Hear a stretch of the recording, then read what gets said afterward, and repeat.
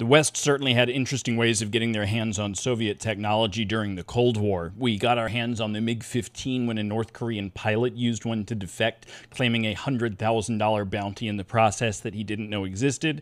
A Soviet pilot defected to Japan and was kind enough to bring along his MiG-25. To acquire the titanium necessary for the SR-71 Blackbird, the United States used a series of shell companies in order to purchase it directly from the Soviet Union. However, one of the most humiliating exchanges of technology occurred when the Soviets were basically handed the Sidewinder missile.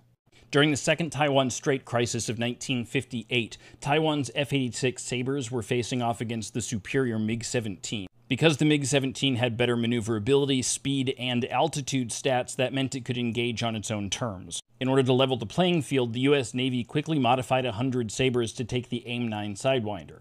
And the missiles were extremely effective, but during an engagement in September of 1958, one of the Sidewinders hit its target, failed to detonate, and stayed intact in the fuselage of this MiG-17.